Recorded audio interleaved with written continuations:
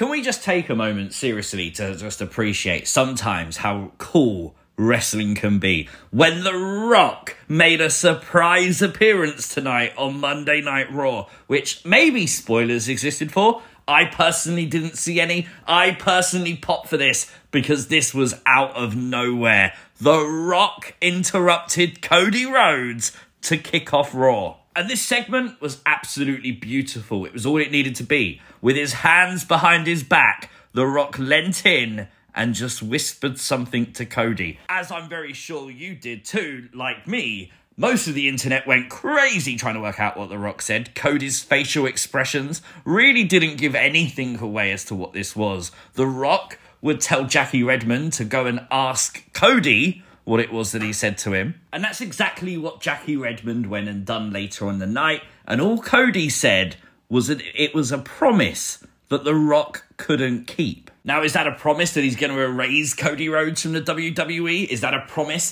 that he's going to turn on Roman Reigns and help Cody Rhodes at WrestleMania? Is that a promise that another member of the Bloodline is going to debut and screw Cody Rhodes? We have no idea. And I tell you what, I know for a fact, it's driving a lot of people insane. The Rock would simply exit the ring after whispering to Cody. Again, didn't give a damn, just left. Cody, he would talk about the fact this was his final crack at the tribal chief, obviously referencing that he may not get another shot at Roman if he loses this match at WrestleMania 40. Cody would ask all the fans in attendance to point with him to the WrestleMania sign, and clear as day, Cody Rhodes would do a Bullet Club reference. Once again, is there going to be a Bullet Club kind of integration into the main event at WrestleMania? Bullet Club versus Bloodline? That would be a dramatic twist.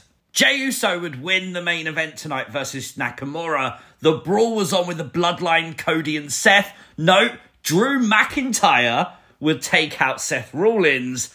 Interesting, and of course, backstage, The Rock would attack Cody Rhodes.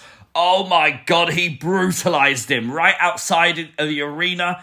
Look at the state of Cody after this. The Rock talking trash non-stop, destroying Cody Rhodes.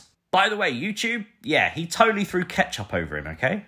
This is things you might have missed from WWE Raw, a stacked Raw. Like the video, and if you are new to the channel, hit the subscribe button too. Next week, Bray Wyatt's Becoming Immortal documentary will hit Peacock. And of course, yes, the theme song, the Firefly tribute, was in full force tonight on Raw. I'll never get bored of seeing this man, ever. Raw tonight was the 11th consecutive sellout for WWE television shows. That's insane. I'm sure 15,000 people were there for CM Punk. CM Punk returned to Monday Night Raw tonight, confirming he will be at WrestleMania. Now, he said it himself. His mouth was working. It definitely was. He called out Drew McIntyre, who come out wearing his Savior WrestleMania t-shirt, noting the injured CM Punk on the back, ripped that off, revealing the tombstone meme. Of course, CM Punk's WrestleMania main event. Doing the cross legs on the announce table in front of Punk was wild. Drew would then call himself the Chosen One. In what was probably the funniest moment of the night, CM Punk would say, "Who chose you? Tell us his name. What paragon of good virtue chose you?" Drew McIntyre was so close to cracking. You can see it in his face. Obviously, CM Punk there throwing shade at Vince McMahon, which is wild that WWE did that. We then got the face-to-face between Seth and CM Punk. Now, this is wild because this was rumoured to be the WrestleMania World Heavyweight title match before CM Punk's injury. They was trying to work out what role CM Punk would have. Crowd didn't really want Punk to be a commentator. They wanted Punk to be a referee. Punk made it very clear he could count with his left arm, but they obviously pivoted the segment away from what the fans wanted, and it was revealed that CM Punk will join commentary for the Drew vs. Seth match. Drew got irate at Punk possibly having the last word. Seth would lay out Drew, and then CM Punk would be the one who just stood there watching Seth Rollins walk away. Moments later, we'd see Drew talking with Paul Heyman in the background of this shot.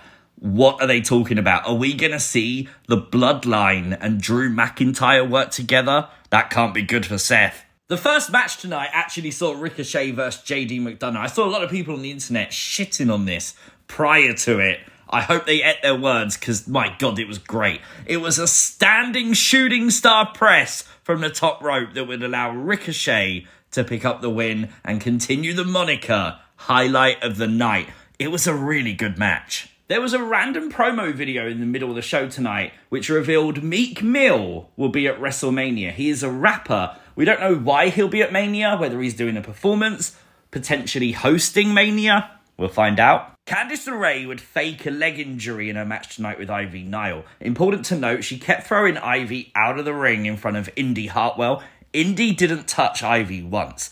Candice would again cheat to win, and then the reaction of Indy Hartwell was priceless. Indy didn't want to know. Indy was very torn on this. I wonder if the story they're telling is that Indy cannot be a heel. It's not within her nature to be a heel, and that she's going to be a good person. Does that make sense? Andrade would defeat Giovanni Vinci tonight. Obviously, it wasn't his original scheduled opponent. The original scheduled opponent was Ivar. This match got changed earlier on social media with WWE announcing that Ivar wasn't medically cleared for this match. So all thoughts and prayers to Ivar. Hope he's okay. Andrade's finishing move looked really cool, to be fair. They called it The Message, which didn't see that one coming, but it's called The Message. After Rhea Ripley had a very cheeky weekend, obviously delivering stink faces to Nia Jax and going viral on social media. It was brought up tonight many times on commentary and in the promo. Obviously, she demanded the attention of Becky Lynch, who obliged. I find it very interesting that Becky brought up the fact that Rhea right now is the chosen one, on the same night that Drew once again referenced himself as the chosen one, Drew being Seth's opponent at WrestleMania. And of course, CM Punk bringing up Seth's wife in terms of Seth's relevancy earlier on in the night.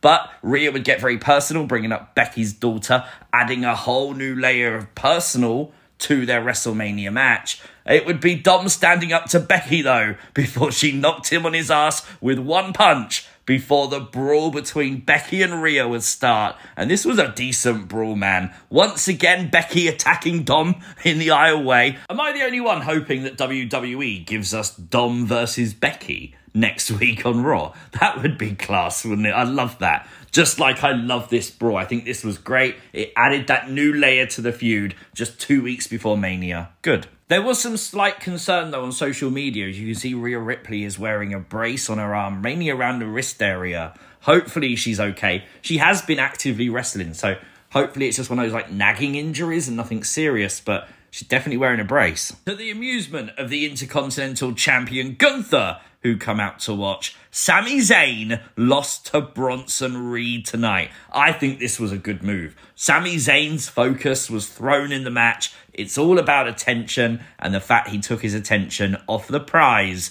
of the win of Bronson Reed. Instead, he paid attention to Gunther, therefore he lost the match. It certainly helps out Bronson Reed right now to get this win, but it now leaves Sami Zayn to focus. Can Sami focus on Gunther and solely Gunther for WrestleMania to have a chance to beat him?